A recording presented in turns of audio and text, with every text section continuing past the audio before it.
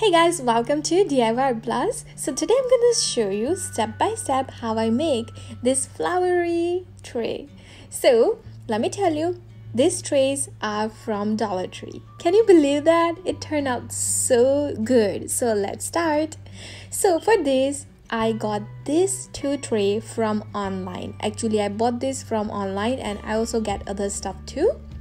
So my Dollar Tree doesn't have that many of good stuff, so that's why I have to buy some of the stuff from online, and that's easier, right? And you can use any brush on any acrylic paint you have available. You can also use a Dollar Tree acrylic paint if you want to. And I really like bright colors, so that's why I'm using bright colors today. So this first tray, I'm gonna be using like a lighter blue color. So all I'm gonna do is just cover my whole tray using that color. And I'm also adding a little bit of white. So in this bottle, I fill this white only because I use a whole lots of white and it's easy to use it from that bottle. So that's why I buy my white paint in like a half gallon. So mostly I buy it from Amazon, and if I get a good deal, I also buy it from Michaels and Hobby Lobby. Okay, so here I started painting outside of the tray first so that it's easy to paint inside later. Otherwise if I paint the inside first, then I can hold the tray and I have to wait until it's dry and then do the back. So I thought, let me do the outside first and then I'll do the inside. So just in case, if you are new here, make sure you subscribe to my channel, and if you like this video, make sure you give a big thumbs up. Okay, and in case if you are new and you don't know, I have Etsy shop. So whatever I make here, in case if you feel like you don't want to make it but you want to have it, you can check out my Etsy shop. I'm gonna put the link down below in the description. And in case if you have any question about the materials I use or anything, just put that comment down below and I will get back to you. Alright, so here I'm done with my first tray.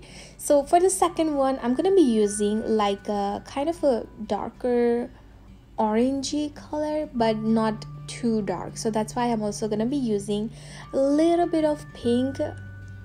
So here I tried to add a little bit of pink. I thought that will be not that will be slightly a little bit lighter, but no, it wasn't good enough. So that's why I have to also add some white here so that it's slightly a little bit more lighter, like not too dark. So I know you've been seeing these kind of flowers a lot recently, just because I really enjoy making these kind of flowers. It's super easy and it's super fun to do it. And at first you might feel like it's a slightly bit trickier, but the more you do, you're gonna get so much better at it. Trust me, I started making this kind of I was inspired by the one pin from Pinterest actually. So that's where I started making this kind of flowers, and trust me, it looks so trickier when I do it, but like I said, the more you do, you're gonna get so much better. Alright, so now back to this project. As you can see, I covered the back side of this orange tray and I forgot about the blue tray to cover the back side, but I'll do that later. Okay, so for the flowers, I'm gonna be using red, white and green. That's all I'm gonna be using for this flower, but you can definitely use a different color if you want to. Okay, so I'm gonna start with the center of the flower. So I'm just adding a little bit of a small circle with the red and then adding this kind of a petal, and I'm just gonna keep adding more inside then. So it is basically like a half C shape. When I say that I'm adding a petal shape, it's just like a half C or maybe a small C shape.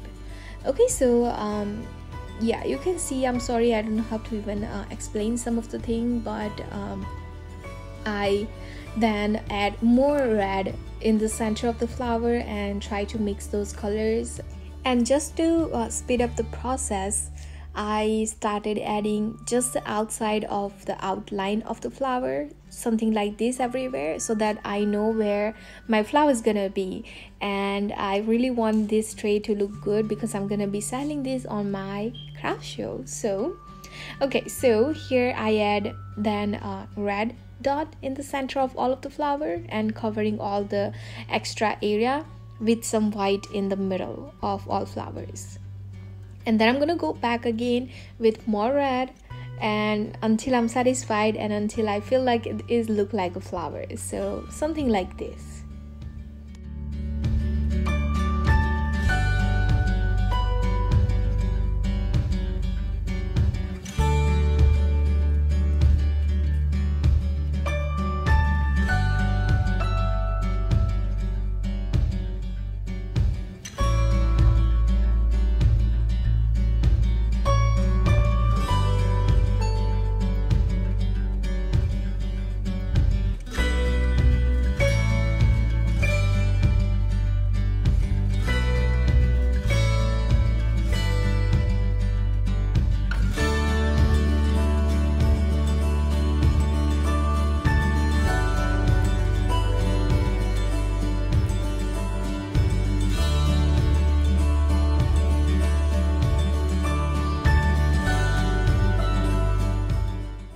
So in case if you are also interested doing something like this with a similar kind of flower and everything, make sure you let your flowers dry before you move on to your leaves. Otherwise it might be a little bit trickier if you are new to painting.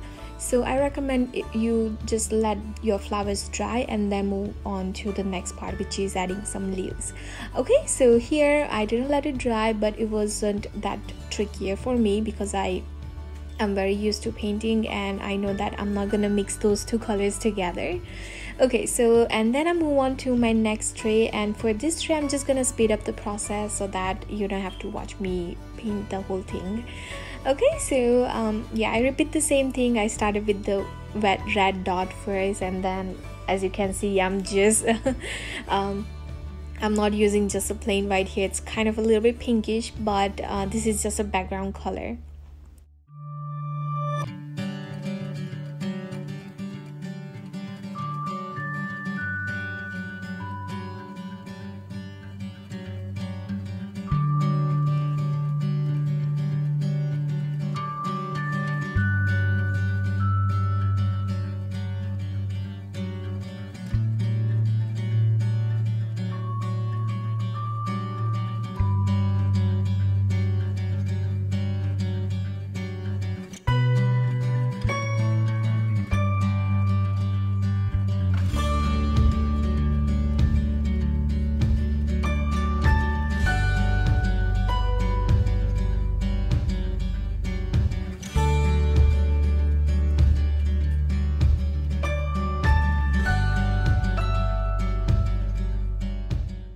So I still can see some of the background color, so that's why I also add like a tiny little dots just to also add and cover those area. So isn't it looking already so pretty? But now I should have done this this thing, the sanding thing, before I painted this, but it's okay. I realized that this Dollar Tree tray are not perfect. It's very sharp and the wood is like, I don't know what it's called, but so that's why I have to use this sander and just kind of sand it a little bit, and that didn't remove my paint, so that was good. I didn't have to do any second layer there of paint. So I just kind of sand every corners of my tray for both trays. Okay, and then I also add little golden color on the edges. So I got this one, I believe, from Michael or maybe Hobby Lobby. I'm not sure, it's been very long. But I also want to show you one more thing, is this thing right here. I'm working on similar kind of flower, but I'm trying to make magnets out of a wood. So let me know if you are interested to see how I make that. Okay, so for this I'm using a very small flat brush. You can use, to be honest, any brush you have available, and I'm just adding this golden color like that, just kind of a damping on each area wherever I'm working that. I'm not like swiping, I don't know. I'm sorry guys, I'm very bad at explaining, but I hope you can see that what I'm doing here. So what do you think? It is these trays are better with the gold border or without the gold border? To be honest, I like the gold one, but I also like without the gold too. So I don't know, which one do you prefer if you want to use this kind of a tray? I don't know. And I also applied this gold on the inside of that handle area, the circle area that's there where we hold the tray. So I also covered that area with the gold. And I also repeat the same thing with my blue one. And here I'm all done. I let it dry for an hour, and then I go outside to cover with this matte finish spray. In case if you don't have this, you can, and if you have a poly acrylic, you can also use that. This is gonna protect my paints. And then I know I'm gonna add epoxy inside of that, on top of that flower area, but I really want to also make sure that outside is also safe.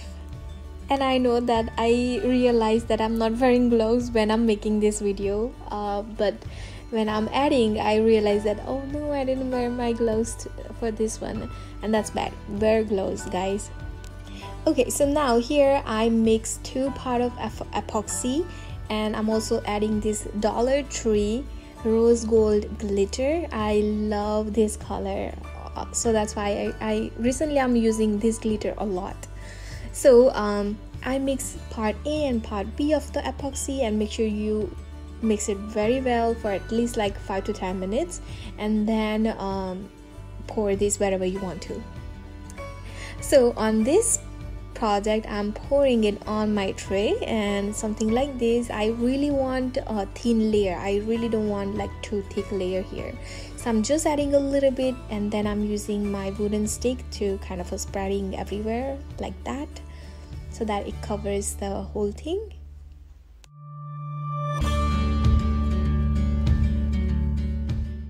So let me know in case if you are interested more about knowing the epoxy. I can also create another video for that, for just for epoxy, how to use it, how to mix it, and stuff like that.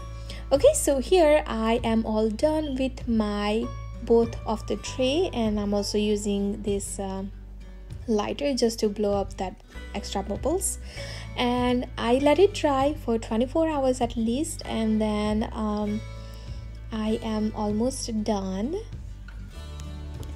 Alright, so here how it turned out. I love how it turned out. I don't know about you guys, but I really love this. So let me know how you want to use this kind of a tray. Maybe add jewelry, or I don't know, maybe on table, or add a pot on it.